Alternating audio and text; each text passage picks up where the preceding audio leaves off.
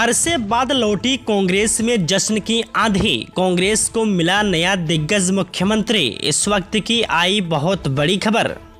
बता दें, राजस्थान के मुख्यमंत्री अशोक गहलोत के कांग्रेस अध्यक्ष बनने की चर्चाओं के बीच सचिन पायलट ने बड़ा बयान दिया है।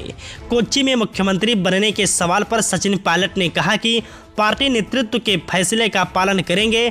पार्टी जो भूमिका तय करेगी उसे स्वीकार करेंगे। सचिन पायलट ने कहा कि कांग्रेस में चुनाव कराने का साहस है। कई राज्यों ने राहुल गांधी को अध्यक्ष बनाने के लिए प्रस्ताव पारित किए हैं। निर्णय राहुल गांधी को लेना है। सीएम अशोक गहलोत के सवाल पर सचिन पायलट ने कहा कि हमें 2 या 3 दिन इंतजार करना चाहिए। नामांकन प्रक्रिया शुरू होने जा रही है। कांग्रेस प्रवक्ता जयराम रमेश ने कहा कि चुनाव पूरी पारदर्शिता से होंगे। उल्लेखनीय है कि सचिन पायलट भारत जोड़ो यात्रा में शामिल होने के लिए कोच्चि गए हैं। आपको बता दें, सीएम अशोक गहलोत कांग्रेस अध्यक्ष बनने की चर्चाओं के बीच बीते दिनों दिल्ली गए हैं। सीएम गहलोत सोनिया गांधी समेत वरिष्ठ नेताओं से मुलाकात भी किए हैं।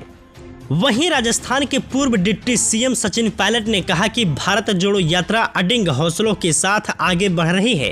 राहुल गांधी के साथ नेता और कार्यकर्ता कांग्रेस की रीति नीति जन जन तक ले जा रहे हैं। भारत जोड़ो यात्रा को अपार जन समर्थन मिल रहा है।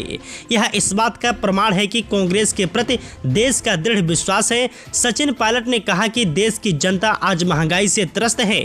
पीएम मोदी ने 2014 से पहले जो वादे किए थे उन्हें पूरा करना चाहिए। देश की जनता बीजेपी से जानना चाहती है कि महंगाई पर लगाम कब लगेगी और बेरोजगारों को रोजगार कब मिलेगा।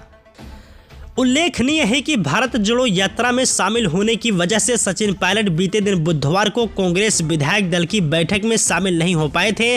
बीते दिन बुधवार को मुख्यमंत्री निवास पर हुई कांग्रेस विधायक दल की बैठक में सीएम अशोक गहलोत ने इशारों में कांग्रेस अध्यक्ष बनने के लिए नामांकन भरने के संकेत दे दिए थे। सीएम अशोक गहलोत ने कहा कि सोनिया गांधी और राहुल गांधी से अनुरोध करेंगे। अनुरोध स्वीकार करते हैं तो नामांकन दाखिल करेंगे। सीएम गहलोत ने कहा कि वे चाहते हैं कि राहुल गांधी कांग्रेस के अध्यक्ष बने। कांग्रेस कार्यकर्ता भी यही चाहते हैं।